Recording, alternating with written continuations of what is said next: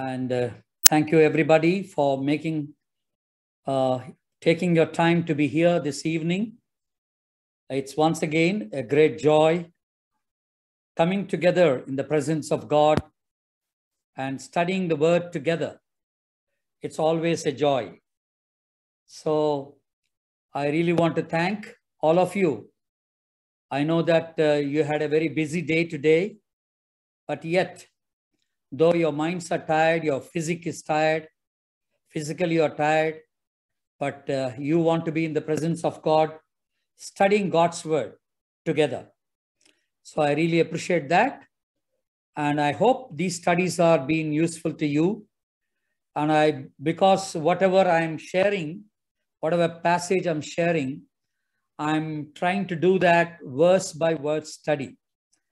But unfortunately, we are not going to take up the whole book of Revelation, entire book and all the chapters, because of the limitation of time that we have.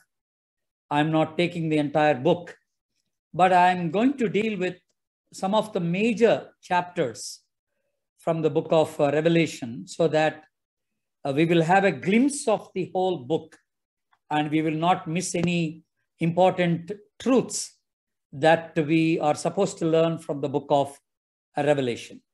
So today we are going to look at the second chapter of Revelation.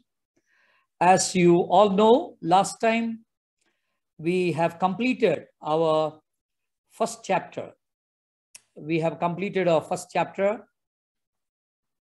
and the first chapter we have dealt it in two parts. As you all know, we have dealt it in two parts. First 11 verses, we have dealt it in the first place. And then later, we took up the second part of the first chapter. So that way, we looked at both the revelation of the Lord Jesus Christ. So whenever we are talking about the book of Revelation, it is nothing but the revelation of the Lord Jesus Christ, basically. So how the Lord revealed to the church, how the Lord revealed to all of us, revealing to all of us today. And that's what we have been studying and we've been looking at. And now from the second chapter onwards, second and third chapters, we see the information about the seven churches that John mentions in this book, the seven churches. So that's what we are going to look at. But I'm not going to deal with all the seven churches, but only two churches I will deal. That is the church of Smyrna and the church of Laodicea. But today we will only look at the church in Smyrna because these two churches are very, very important for us to know, and they will be somewhat applicable, more applicable to the present age. So that's the reason why I'm picking up those two churches for our study's sake. But as we all know that we have looked into the whole book of the whole book of Revelation. And we said that the first chapter is about the revelation. Second and third chapters talks about the churches. The fourth and the fifth chapter talks about the scene in heaven. And from the sixth chapter till the 18th chapter, we see the tribulation period after the church has been raptured. What happens in the tribulation period, which will be for the 7 years of period. That's mentioned in the 6th chapter onwards till the 18th chapter. And then the 19th chapter, we see the Lord coming down with his saints. And also we see the 1,000 years of reign of the Lord Jesus Christ. And the 20th chapter, we see the judgment, the great white throne judgment. And then finally, we go into 21st and 22nd chapter. We deal with the new heaven and a new earth. That will be the end of the entire book. That's how the book is being divided, as you all know. So today we are looking at the seven churches that have been revealed to us. The seven churches that have been revealed to us today. So we are going to look at that. So what do we learn about these seven churches? As I already told you, these seven churches are mentioned in the second chapter and the third chapter of Revelation. And they are all presently in Turkey. All the 7 churches are in Turkey. The names that are mentioned are in Asia Minor, which is presently the Turkey that we are looking at in the map. In the world map, if you see, we can see that. So there are 3 things we should know about the 7 churches.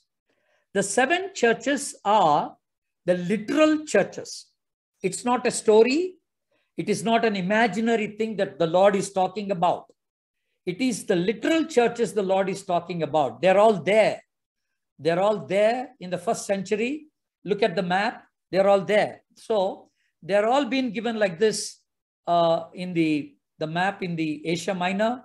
And on the left side of the map, if you see, there is a Aegean Sea. It's called Aegean Sea. It's on the border of the Aegean Sea. We can see all the 7 churches in a clockwise direction. The clockwise direction, the Lord is speaking Ephesus, Smyrna, Pergamum, Thyatira, and the Sardis, and Philadelphia, and Laodicea. So all these are there, literal churches. And the second fact about the churches is, we talk about, when we talk about these churches, we need to understand that they are spiritual in relevance. They are spiritual in relevance. That means each church has got something to do with us as believers today, something to apply to us as believers today. So there is a spiritual relevance in all the churches to us today. So that's one important thing that we need to learn. And the third thing that we look at these 7 churches is there is a historical significance in all the 7 churches. That means each church represents a period of church history, a different period of church history. So that there is a historical significance given for all the 7 churches. How are they being given? Now look at the stages of the 7 churches in the church history. If you look at the church history, this is how these churches are being seen, what is mentioned in the book of Revelation. So the first church, the church in Ephesus, we see that in 33 to 100 AD. You know, when we talk about 33 AD, the date, I'm talking about the date. That is the time when the Holy Spirit was given in the early church. And that was the time the early first church was formed. The first church was formed then in the AD 33. The first church was formed. So we need to understand after the resurrection and ascension of the Lord Jesus Christ, during this period, the 33 to 100, during that time, the Holy Spirit was given and the early church was formed. So that's the reason why I'm telling that all the churches has got some symbolic symbolic significance in the church history. So this is how the churches are being divided according to the date. The Smyrna, we see that it's a persecuted church between the 100 and 313 AD. And Pergamos, we see that compromising church. Thyatira, corrupted church. Sardis, Reformation, the church of Reformation, we call it. And Philadelphia, we say it's a church of awakening. And then Laodicea, it is the present church we are in.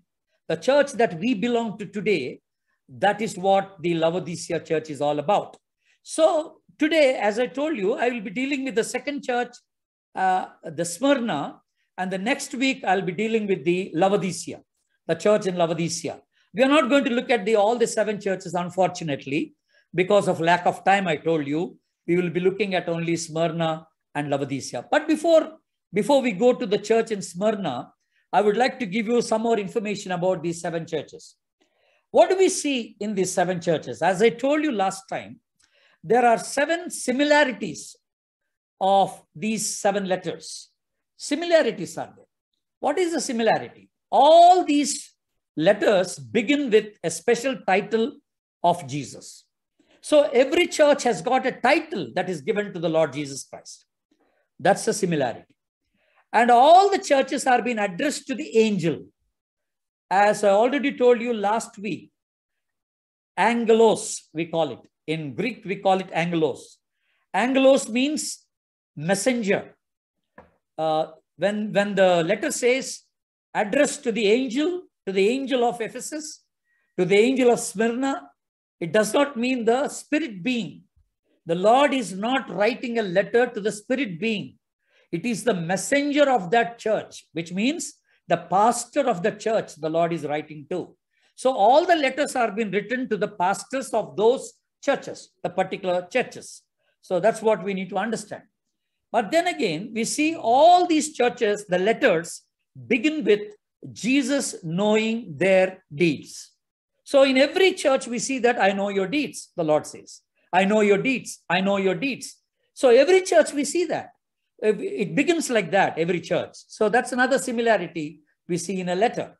And then if you look at very carefully, all these churches, either they have a commendation, or they have a complaint, or they have a reward, or sometimes both the commendation and complaint. Commendation means appreciation. So there are certain churches which are appreciated for the life that they lived, for the deeds that they have. And then there are also complaints about certain churches the Lord had to give.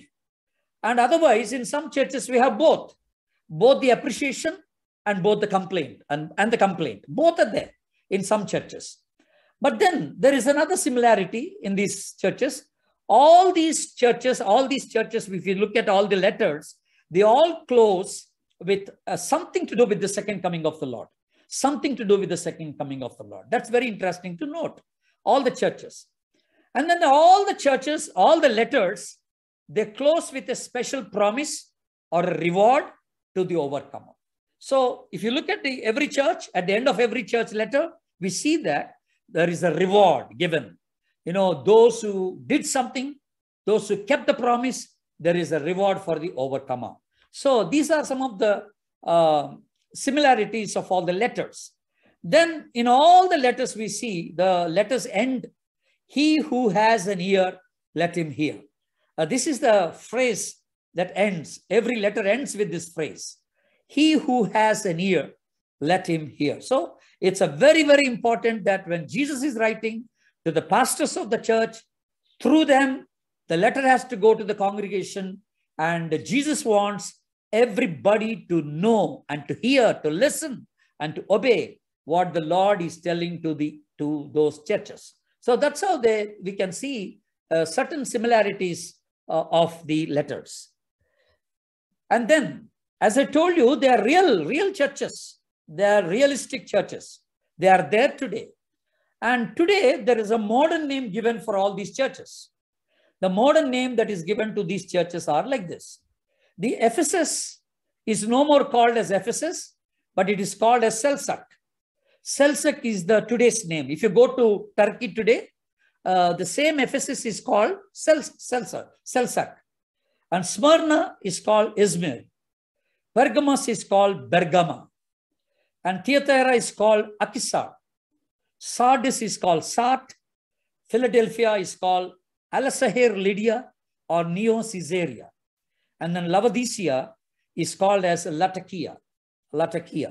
So these are some of the Greek names given to the modern church, to the churches today, the modern church. These are the modern names with all the churches they have that day. So, which means that they're real. If you go to Turkey, you can see all these places. All these names are mentioned in Turkey today.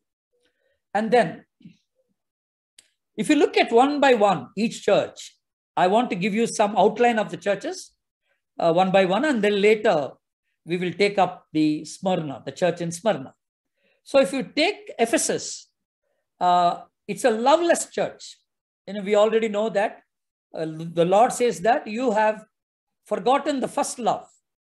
You have forgotten the first love, God says. So that means to remember. God is telling them to remember, to repent, and to repeat certain things, which you have done earlier. So there are 3 instructions given to the church in Ephesus. Remember what you have done, where you are today, and repent of your deeds, repent of the forgetfulness of the love, and then repeat what you have been doing earlier and now you are not doing. You better repeat it again. So this is how the letter goes and the instructions goes to the church. Then when it comes to the church in Smyrna, it is a suffering church, basically. I will talk about it today in detail. I will talk about that in detail. And there are two instructions given to this church based on the church that is going through, the situation the church is in. Because the believers are going through suffering, the Lord gives two instructions to the church. One is be fearful, and second one is be faithful. So these are the two instructions given to the church, which we will look at in details about the church in a moment later, in a few minutes later. We will look at that. And then when you come to the third church, Pergamos, it's a compromising church. It's a compromising church, we call it, Pergamos. And they've been holding on to some false teachers, all that is there. So the Lord is trying to instruct the church, saying that you should maintain a distinct identity. That's what the Lord wants the church to keep that in mind. You should maintain a particular identity as a Christian, as believers. You know, if you look at 2 Timothy chapter 2, 2 Timothy chapter 2, verses 8 onwards. Remember, Jesus Christ raised from the dead, descended from David. This is my gospel, and for which I am suffering, even to the point of being chained like a criminal. But God's word is not changed. Therefore, I endure everything for the sake of the elect, that they too may be obtain the salvation that is in Christ Jesus with eternal glory. This is what the Lord is telling to the Pergamos church, that we need to keep up that identity as the servants of God, as the children of God, willing to suffer for Him. Don't be compromising with the world. Don't be compromising with the untruth, with the lies, which is not the truth. Don't be compromising with that. And he says, because of the suffering, because of the gospel, I'm in chains. Paul says, I'm in chains today. And then we need to speak in love. And he's also instructing that the church has to speak the truth in love. And then also we need to be growing in love in Ephesians. And then finally, he's also talking about our role as, you know, reconcilers, our role as reconcilers of the worldly people to the Lord. So these are some of the instructions given to the church in Pergamos, if you look at carefully. And then coming back to the church in Thyatira, there is a threat of discipline given to that. It's a rebellious church. So when the church is rebellious, God has to discipline the church. So there are certain things given to the church as a discipline. And the Lord says to the church, you know, if you look at the Revelation chapter 2 and verse 22 says something like this. So I will cast her on the bed of suffering, and I will make those who commit adultery with her suffer intensely until they repent of her ways. So this is a part of the discipline. The Lord says, I will put them into suffering because they are not listening to me. They are very rebellious, and I have to teach them few lessons. So God does that, you know, out of love, He does that. And there is also a threat given to them. They say that I will strike her children dead in 23rd verse. And then all the churches will know that I am who searches hearts and minds, and I will repay each one of you according to your deeds. So this is one of the threats and instructions given to the church, if you look carefully. And there is also a message given to the church, and there are message to the conquerors at the end. We see all that instructions to the church in Thyatira, which is a rebellious church. And then coming back to the church in Sardis, we see that the church in Sardis, it is a dead church. And the Lord very clearly says, you know, you act as if you are alive, but you're dead. It's a church of hypocrisy. You know, that's what it is. Be sensitive to sin, and be sensitive, be supportive to the faithful, be submissive to the Holy Spirit. That's what some of the instructions were given to the church. And be subjective to the authority of God's word. And then he also says, be sorry and repent. You need to repent of your ways, repent of your behavior, repent of your deeds, That's what the Lord says here. So there are certain very important instructions given to the church at this level. And then coming back to the Philadelphia, it's a faithful church. I will show you in a moment later what is the specialty about this Philadelphia. And there are a few other churches also. There are 2 more churches that there is something special about those churches. I will show you in a moment later. And what is the instruction given? There is a potentiality. There is a potentiality in the church. So the Lord is asking the church to avail the opportunities for the ministry. And the people in the local church are really good and they're faithful and they want to do something for the Lord. And there are certain principles given to the local church. And there is an instruction saying that you better use all the opportunities that you have in order to glorify God, in order to grow spiritually in Him. So these are some of the basic instructions given to the church in Philadelphia. And then we come back to the church in Laodicea. It is called the lukewarm church. As I told you, the Laodicea church is the present church that we are in. So we belong to this Laodicean period, the present age, the present age that we are in.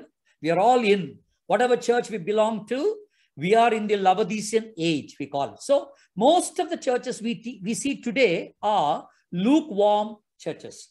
And that's why there is an instructions given to these churches. And we will look at this church next week in a very, very detailed way. We will look at this. And the Lord says, what are the instructions given here? A spiritual blindness is there. Spiritual nakedness is there. Spiritual poverty is there. Spiritual compromise is there. And Christlessness also we see in the church. So don't worry. I will be dealing with this next week in detail about this Laodicea church. So these are some of the instructions that we see.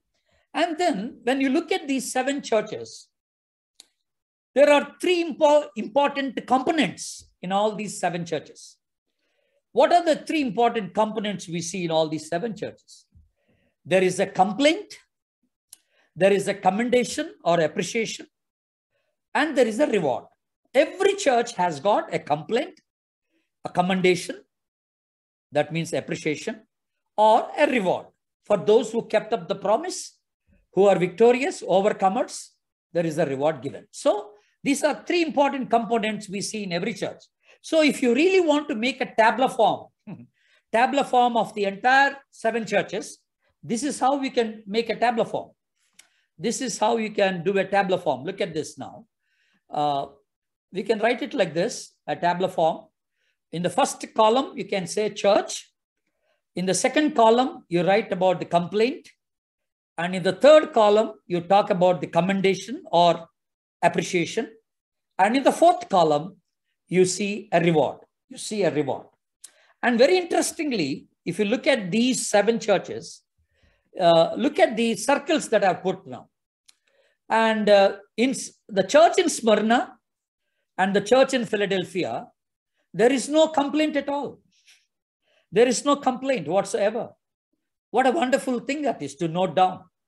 And if you look at the Laodicea, there is no commendation. That's the sad part. There is no appreciation for that church. But all the other churches have some appreciation or other. Appreciation is there for all the others.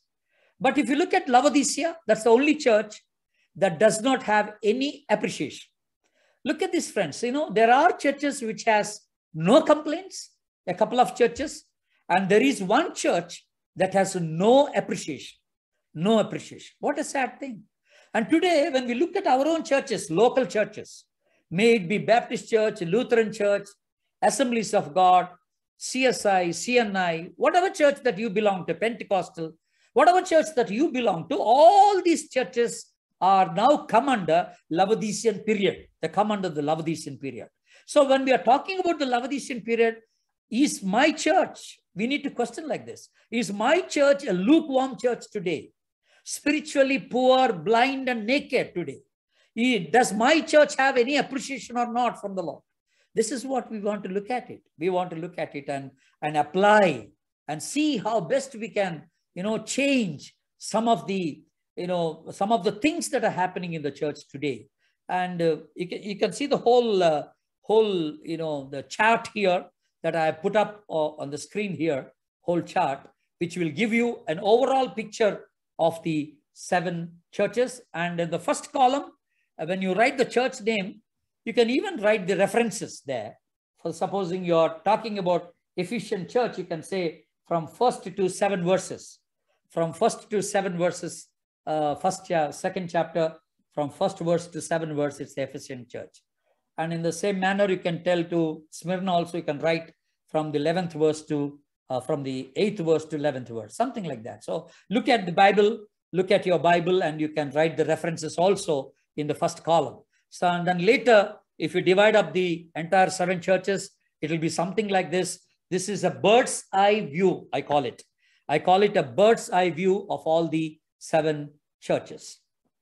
Probably, I've already prepared the notes now for the first chapter. I've prepared the notes already. I'm going to give it to Brother Yoke. The notes is ready. Today, I'll give it to him, and so that he will pass it on to all of you. The notes will be given to all of you. So if any one of you are attending the Bible study today for the first time, kindly leave your phone number, your name, and if you have any email ID, please leave it in the chat box. That will be of great help to us. We can send the notes to you, and we can also inform of the further studies that we are going to have. So this is an overall picture of the 7 churches. Then something that I want to talk before I talk about the Smyrna church, signs of no revival. Supposing if you're looking at your own church today, and you say that my church do not have any revival, my church is not revived, it is a dead church, what shall I do? What shall I do? Something like that, you're looking at your church and saying. First of all, we need to see what are the signs of the church with no revival. If the church does not have any revival, how does the church will be? We can say some of the signs are like this. The church is very nominal. When I say the church is nominal, which means that all the members of the church are not born again. They are just nominal Christians. They are born in Christian families, but they have not received Jesus Christ as their personal savior. They are more liberal. They come to Sunday to the church and they get indulged in all kinds of worldly activities the rest of the week. So they are very liberal. And then the elders of the church are not born again. This is the sign of no revival. The sign of no revival. And in the churches where there is no revival, you can see that the word of God is not given importance today. The word of God is not given importance. And you can see very monotonous worship. Nobody will enjoy. And some people will be even sleeping when the songs are being sung. And that's the reason why today, many of the young people don't attend the churches because they don't like the worship. They don't like the songs that they sing, very orthodox, old-fashioned songs some of the churches sing. And they are not at all applicable to the present generation. And there is no life in the singing. There is no life in the singing. You can sing orthodox songs. I mean, old songs, very good hymns are there. Very powerful hymns are there. Very anointed hymns are there. If you look at the oldest hymns, they're very good. But until and unless the church is being filled by the Holy Spirit, you cannot see a revival. You cannot see a spirit-filled worship happening there. So that's one problem in the no revival church. And there is also no spiritual edification for the members of the church. There is no spiritual edification. So what do I mean? The members come to the church, but they don't get any spiritual food as such. A spiritual food they don't get. In some of the mainline churches, if you go, you can see that the message time is only very short, 15 minutes or 10 minutes sometimes. The maximum 20 minutes, So the whole week, the people stay at home and they come back to the church. And what is the pastor giving to the entire members for the rest of the week? To meditate upon, to live upon. What is the message that the pastor is trying to give? If you only have a 10 minutes message, what is that you can really give? So there is no spiritual edification as such for the members of the church. And in the churches where there is no revival, you can also see there are misplaced priorities. Misplaced priorities. They don't give priority to the Lord. They don't give priority to the word. They don't give priority to the prayer. They don't give priority to the spiritual things. They don't give priority to the fasting. They don't give priority to the work of the Holy Spirit. There are some things like that. So the priorities are misplaced. Priorities are misplaced. And then finally, you see in the churches where there is no revival, you see that the worldly methods creep into the church. The worldly methods creep. You know, it is not the worldly methods that can really strengthen a spiritual church. A spiritual church needs biblical methods, not the worldly methods. We need to remember that. So if some of you sitting here or in the committee, in your church committee, please remember this. Make sure the worldly systems, the worldly thinking, the worldly pattern should not come into the churches today. If you can be sure of that, you can see a greater revival taking place in your church today. So that's one. These are some of the very important things that I want you to note it down before we get into the church in Smyrna. So now we are coming to the church in Smyrna. As I told you, the present modern name for the church in Smyrna is Izmir. Izmir is the present modern name. And this is the city that looks like this. But the present city looks like this. And with this, the church in Smyrna is been mentioned in Revelation chapter 2 and verse 8 to 11. At this moment, I want one of you to please unmute and one of you please read from your Bible from verse 8 to verse 11. One of you please read. Any version that is okay, you please read it in English. Revelation chapter 2, verses 8 to 11. Any one of you please unmute and read. Revelation 2nd chapter, verses beginning from 8 to 11.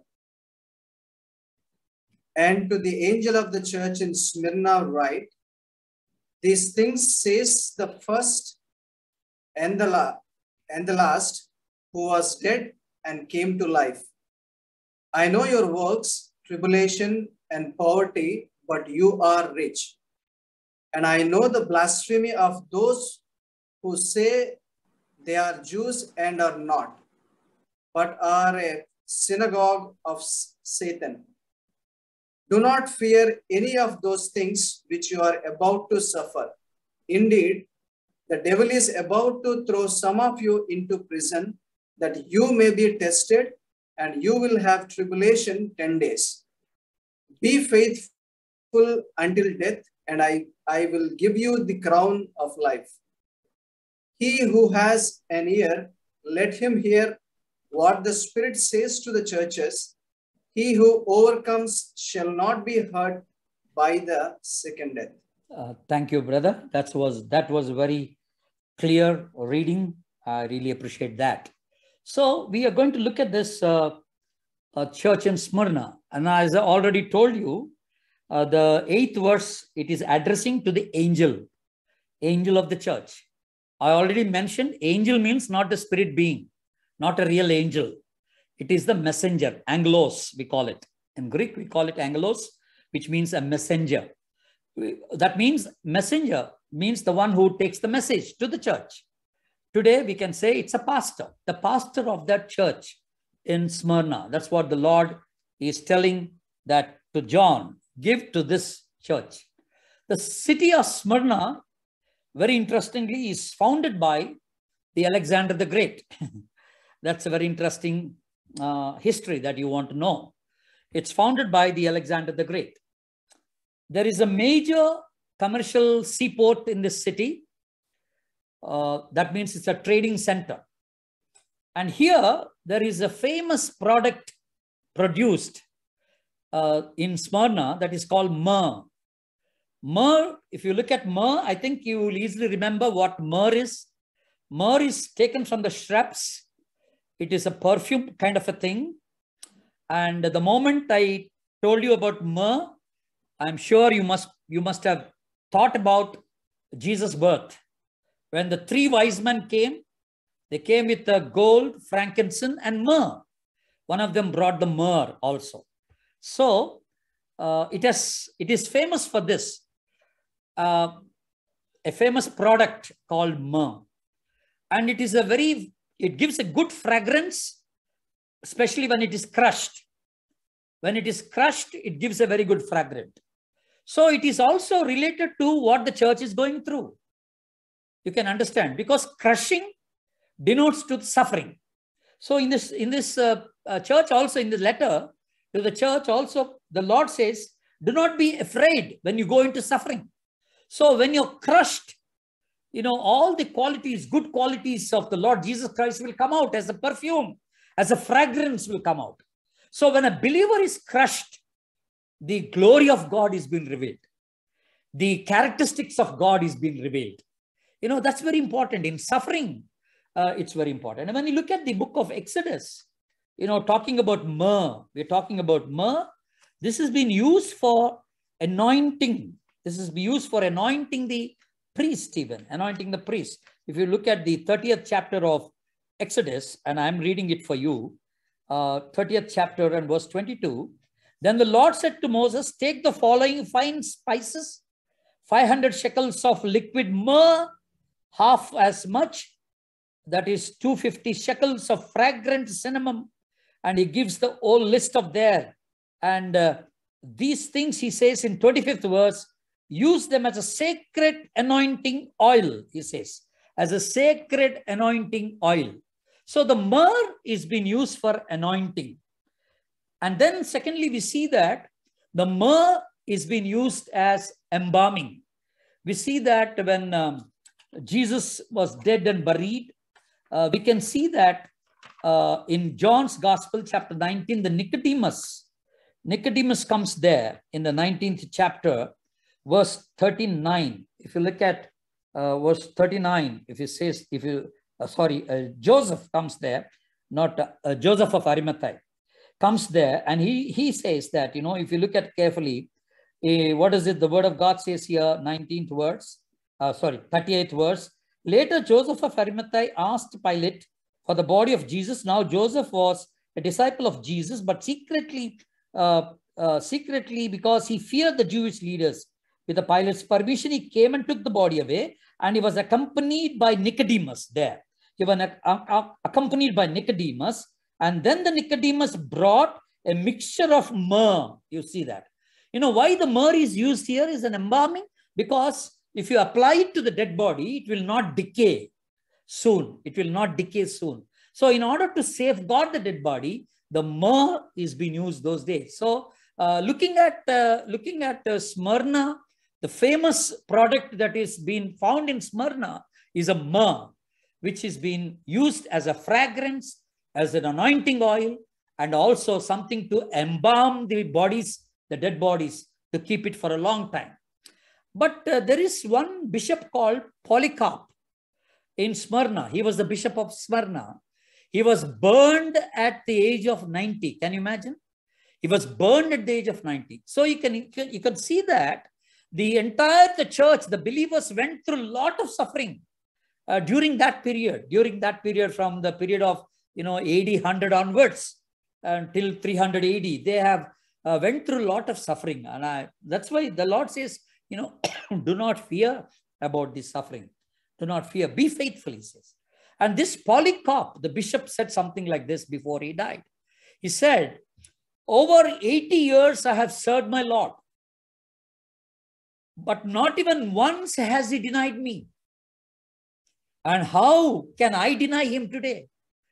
How can I deny him today, he says. I shall not deny him. What a beautiful statement of commitment. Look at that. For 80 years, I served him. Not even once the Lord denied me. So how can I deny him, he says. And that's a great commitment for a believer to say. Has any time the Lord left you out without caring for you, without loving you, without looking at your needs? Has the Lord said no to you anytime? The Bible says in John 6:37, whoever comes to me, I will no wise cast him out. I will no wise cast him. The Lord never Never left us alone.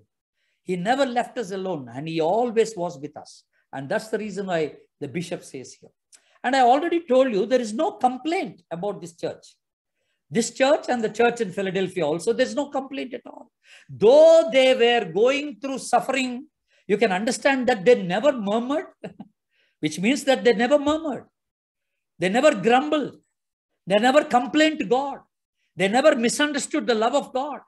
Today, just because we become believers, just because you pray every day, you think, no adverse thing should happen to you. Everything should go well with you. How can it be? Sometimes the Lord teaches us lessons by putting us into some adverse situation, into some suffering. That's also out of love. God allows that. But you cannot say, why is the Lord doing this to me?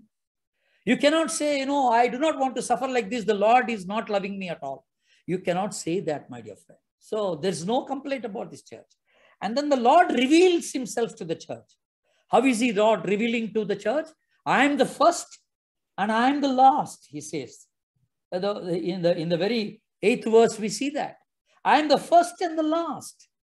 I was dead, but now came to life, and I'm alive today. I was there from the beginning. I will be there forever. The Lord says, why do you fear? I'm there. I'm not dead and gone. I'm alive today. I'm with you. The Lord says, I'm with you.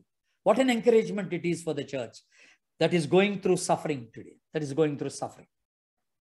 And there is a great appreciation for the church, the commendation. We can see a great commendation given to the church. What is the commendation? He says that, you are afflicted, you are poor, materialistically poor, and you are persecuted, but yet you are faithful. But you are faithful. Look at that. The church was hit many number of times with the persecution, with the suffering. And they were physically, materialistically very poor, but they never grumbled. They were faithful to the Lord. When I say the church, it is the members of the church we are talking about. In the 9th verse, that's what it says here.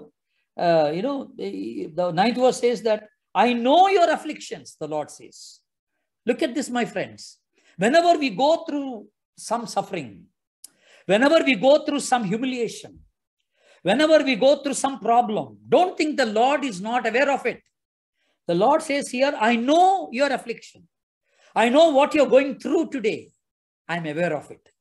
And I will do something about it at the right time. The Lord says, I will do something about it at the right time. Don't worry.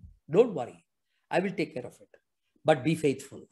That's why I told you, and when I gave you the outline instruction about the Smyrna church, there were 2 instructions given. One is, do not fear. And another one is, be faithful. Be faithful. And then now, as I told you, the church went through a lot of suffering, right? Especially in the time of Nero. They say that almost 60 lakhs of people were burned as lights. They're burned as lights. You can see on the right side of the picture there, the people were tied with some black cloth. It is not a black cloth, actually. It is a kind of a sack that is put in the tar, black tar. We put on the road, the tar. They burn the tar and they dip the sack into that and they wrap it around that person live. They wrap the live person and they burn him alive. They're burning alive. And they say that, Nero used to sit on his palace and watch these people burn alive. And he would play his fiddle, play his guitar, whatever it is, musical instrument. And he would enjoy when Christians would suffer like that. Such kind of suffering, the church in Smyrna, the believers in Smyrna went through. My dear friends, India is not very far from the suffering. Probably the South India is not that much going through suffering. But we can see North India today, Uttar Pradesh, Madhya Pradesh, West Bengal, Rajasthan, Maharashtra, Gujarat, Orissa. Some of these states you look at in India, there is so much of persecution going on for the servants of God, for the believers of Jesus Christ. And then they need to stand faithful for the Lord. That's very important. And this is what the church has been through in those days. And that is the time this particular symbol has come for the Christians. The symbol of a fish. It has come like this. There is a top curve and a bottom curve. Half moon on the top, half moon at the bottom. And that makes a fish. Because there was a threat for all the Christians, whenever they go to a restaurant or some common place to meet, either they would draw this picture of the fish on the sand, or they would draw it on the table in the restaurant with a water, whatever. They draw this picture. When you draw that picture, if the person is sitting opposite to you is also a Christian, he would draw the same picture again. So that's how they identify themselves as Christians. But this fish symbol, why did this fish symbol has come out of this? Because there is the name given in the Greek for the fish is ichthus. Ichthus is the name given for the fish. The full form for ichthus is Isiosos Christos Theos Hios Sotor. It's called. It's a Greek word. Greek letters are there. That means that Jesus Christ, God, Son, and Savior. Jesus Christ, God, Son, and Savior. So this is a symbol for Christianity. When did this come? In the Nero's time. In the Nero's time, because the Christians wanted to safeguard themselves. Suddenly they should not come in contact with some local person and they get into trouble. So they want to know whether the person sitting next to them or opposite to them is a Christian or not. They would draw this fish symbol, and the other person also will draw the same if he is a Christian. And that's how they develop the conversation later. And then if you look at the second chapter in the letter, in the 9th verse, it says here, I know the slander of those who say that they are Jews, but they are not Jews. They are a synagogue of Satan, he says. There is a group, a cult group that has come up in the church. They act as if they are Jews, but it seems they're not Jews at all. The Lord says they are a synagogue of Jews. What a picture the Lord has given. What a title the Lord has given. A synagogue of Satan. A synagogue of Satan. They talk about faith and good works. Both they want. They just don't talk about grace. What is the wrong teaching of the Jews cults those days? The cultish Jews. What was the wrong teaching that they were making in the church was, they don't just believe salvation through grace. They also add good works to be done. They say to everybody in the church that it is not the grace alone. They say that we also need to do some good works in order to be saved, in order to go to heaven. So they believe in that. Grace, there are two kinds of salvations we see. One is a grace-oriented salvation. Another one is man's work-oriented effort. Man's work-oriented effort, we see that. So it's the second one is not the one. See, we ourselves, we cannot strive to be righteous. We cannot strive to be holy. That's the reason why the Lord gave this salvation free of cost, out of his grace. If you look at Ephesians chapter 2, Ephesians chapter 2, sorry, I didn't put that reference there. Ephesians chapter 2, I'm reading verse 8 for you. I'm reading verse 8. Kindly look at that once. Chapter 2, verse 8. Ephesians chapter 2, verse 8. It says, for it is by grace you have been saved through faith. And this is not from yourself. It is the gift of God, not by works, so that no one can boast.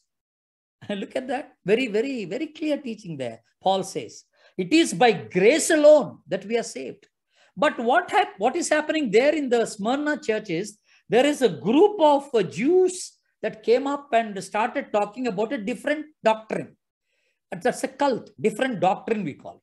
What is the doctrine? They kept the grace aside and they started talking about the good works that everybody has to do in order to attain eternal life, in order to attain the salvation of God, which is a very wrong teaching. So you should understand, every wrong teaching is from Satan. That's why the Lord said, they are the synagogue of Satan. They are the temple of Satan, God says. They are not the temple of the Holy Spirit.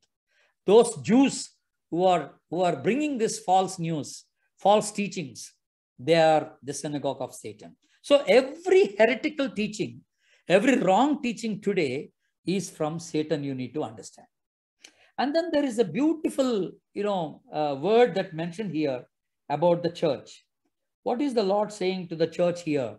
If you look at it here very carefully, he says here, and in the 9th verse, I know your afflictions and your poverty.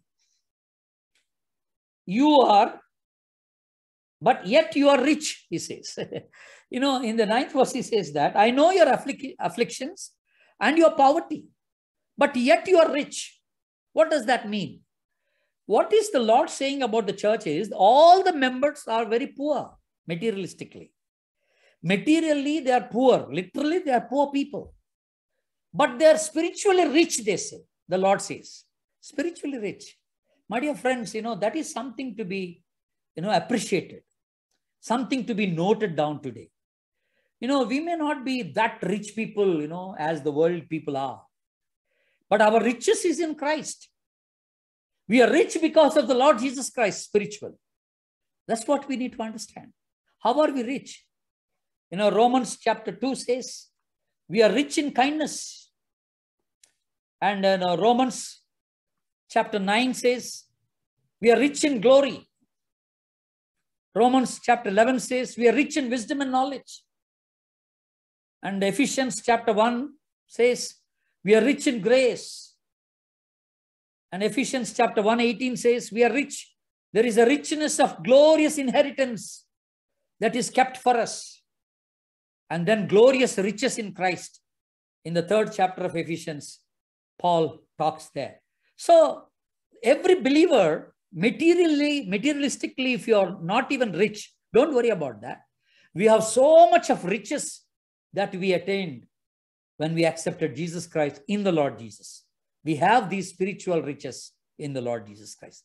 And that's what, the Lord says, do not worry because you are materialistically poor.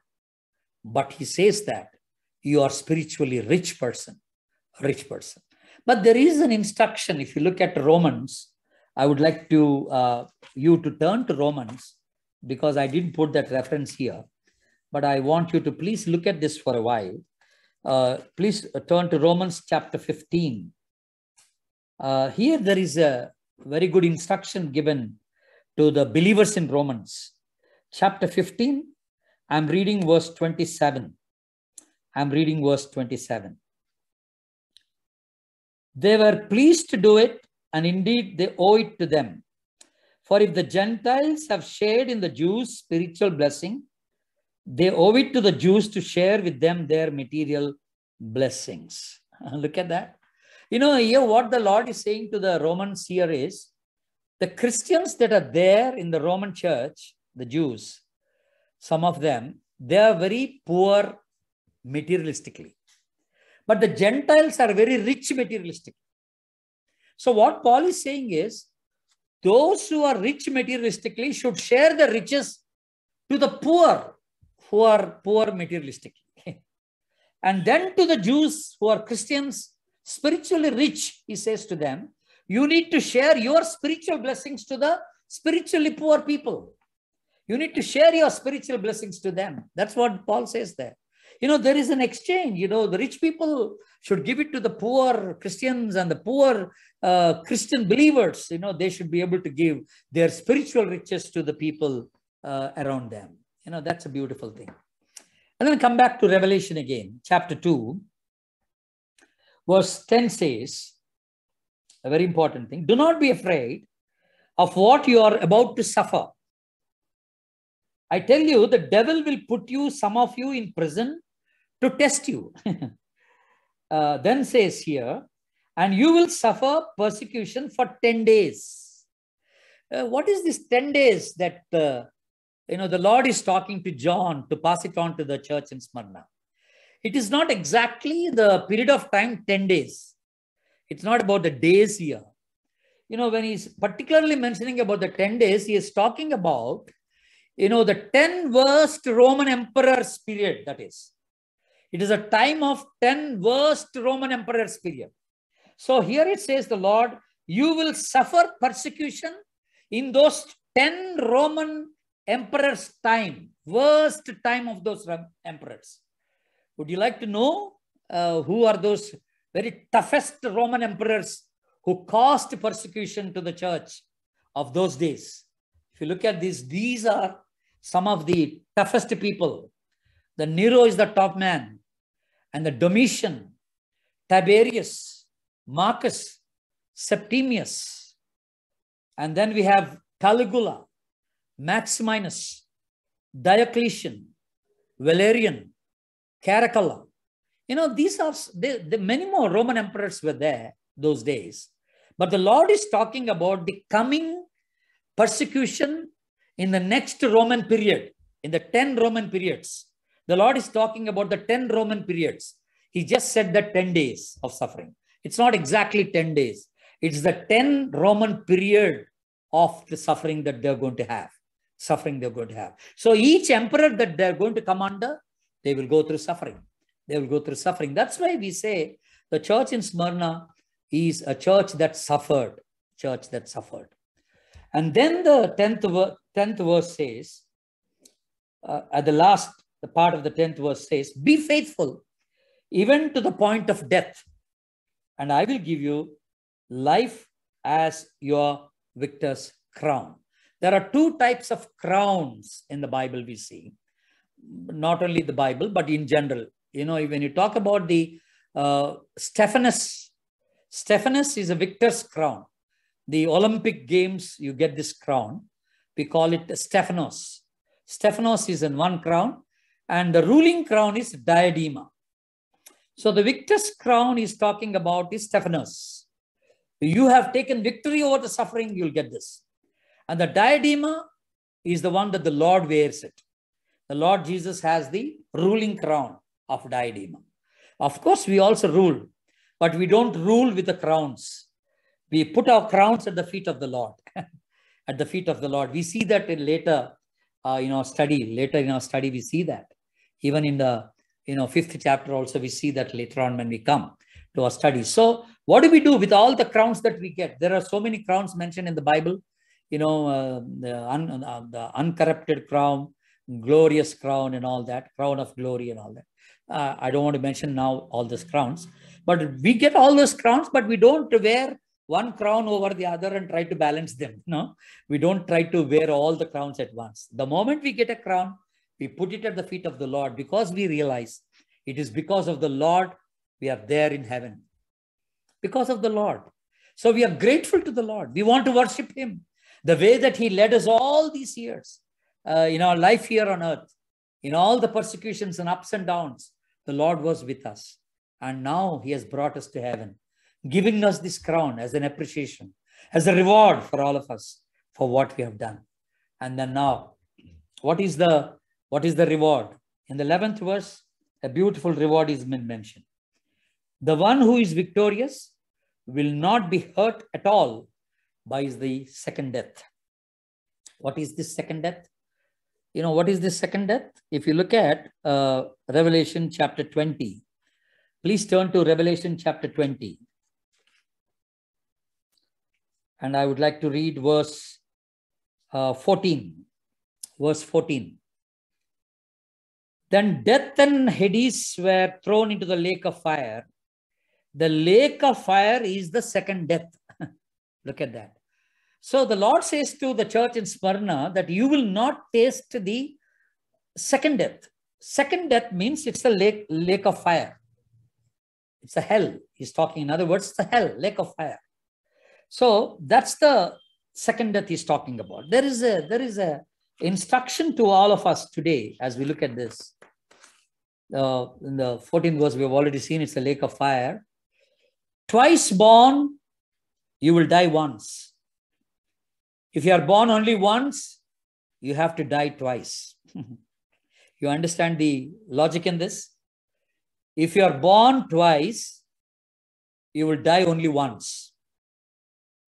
But if you are born only once, you will die twice. What does that mean? Twice born means we have a spiritual birth and we have a spiritual and also physical birth, both births. First, we are born physically out of the mother's womb. That is the physical birth. And then later, when you come to know the Lord personally, you accept him as your personal savior and Lord of your life. That is a rebirth, born again, we call it. John 3:3, unless you are born again, John says. So that is the spiritual birth. So there are two births in everybody's life, a physical birth and a spiritual birth. If you have experienced both these births, then you will not get this second death. You will die only once. What is that first death? That is a physical death. You will only die physically, but you will not die spiritually. That means you will not get into lake of fire. You will not get into the lake of fire. You will not get into the lake of fire. So that's the thing that we are looking at. This is one truth that we always have to remember. Another thing we have to remember, only once you're born, that means only physically you're born, you need to die twice. That means there is a physical death for you and there is also a spiritual death for you. So, my dear friends, the question is now to you. Are you born twice? Are you born both physically and spiritually? The Lord says to the church in Smyrna, you will never taste the second death, which is a lake of fire and hell. You will never taste that because you've already taken two births. So you will have only one death. That is a physical death. So my dear friends, I want to ask you this question this evening. Are you born again? Do you have two births or not? If you are only born once, that is physically, and you do not have this spiritual birth experience, I want to tell you, you may have to experience hell. That's the second death. I'm sorry about that. But before you die, you better be born again. You better accept the Lord Jesus Christ as your personal savior. And there's always be blessing to you. Always a blessing to you. So I would now just stop it here for a while.